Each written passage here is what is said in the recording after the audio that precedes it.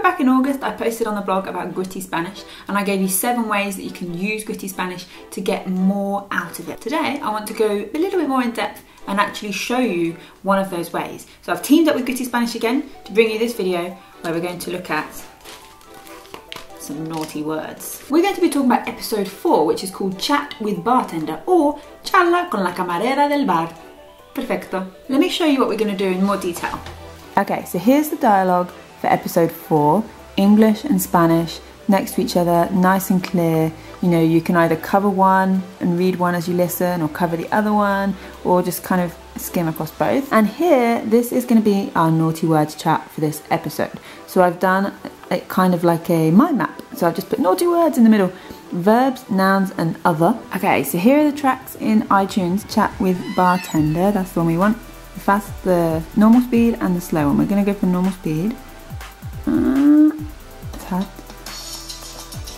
I'm back quick, before the story starts. Hola Meli, mi camarera favorita. Necesito un par de buenas bebidas para empezar la noche.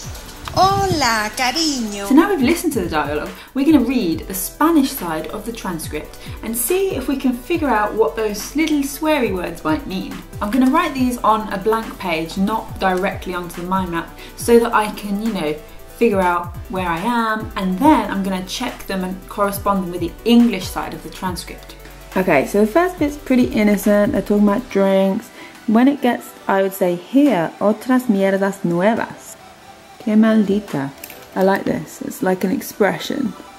I kind of do know what some of them mean, but I'm writing them down for your benefit too.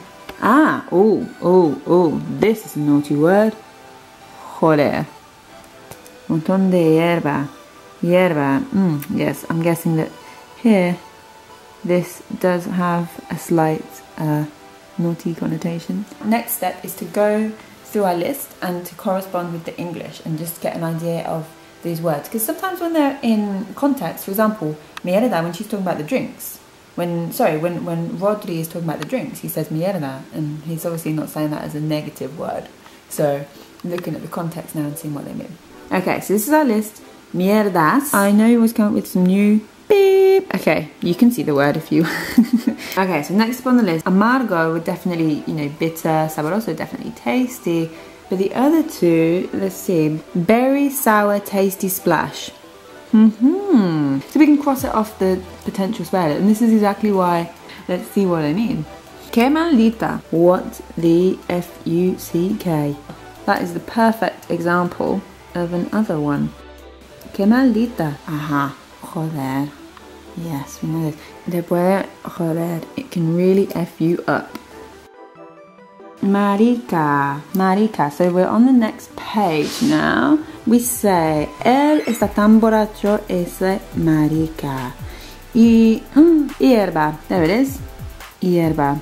Just from that one video, we've got a nice collection of 1, 2, 3, 4, 5, 6 different naughty words and expressions. I'd recommend using them in informal situations. Even if you don't swear much in real life, I think these words are really useful, like if you're watching TV, if you listen to Spanish music, or if, you know, someone takes a dislike to you.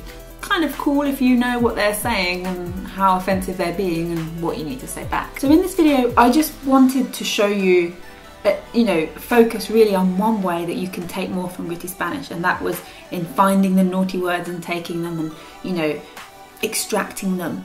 But that's just one way. Check the blog post. There's 6 other ways that you can use Gritty Spanish, and if you're interested, visit www.grittyspanish.com and you can get your hands on a copy yourself and make a lovely list of naughty swears. Naughty, naughty. Bueno, entonces eso es. Hasta la semana próxima y muchas gracias. Adiós, chao, hasta luego.